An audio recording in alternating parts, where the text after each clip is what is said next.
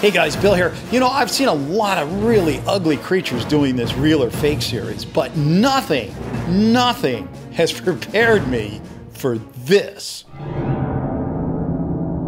It was sent in by Mark Chipper from Latvia and shows this thing that looks like a Halloween mask based on the alien character from Ridley Scott's epic movie.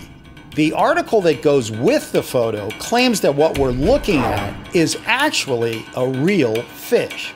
That's right, that's what I said, a real fish. But come on, is there any chance this thing could be real? Or are we just looking at another big fat internet fake? That is what Mark wants to know. I used Google Translate to convert the article from Latvian into English and then combed through it for any details that could be used for further inquiry. What I found led me to this, the official answer of whether that thing is real or fake or not. Now I'm going to open this in just a second, but first there's a little something you need to do, and I think you know what it is, all right? Now I don't care what time it is or who you're with, but what I want you to do is yell out your answer, either real or fake, as loud as you can. Okay? You ready? And go.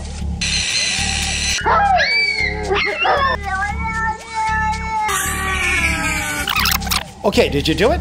Great. Now, I hope you didn't wake up too many people if you're doing it in the middle of the night. But listen, if anybody complains, you just tell them that you're part of the real or fake patrol, which is providing an important public service.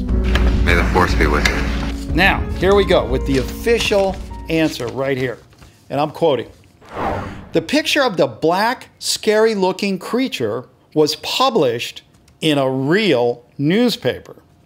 But the picture itself, that was, wow. Really? Are you sure about this? Okay. You're not going to believe this. I think you're going to find it hard to believe, but it's real.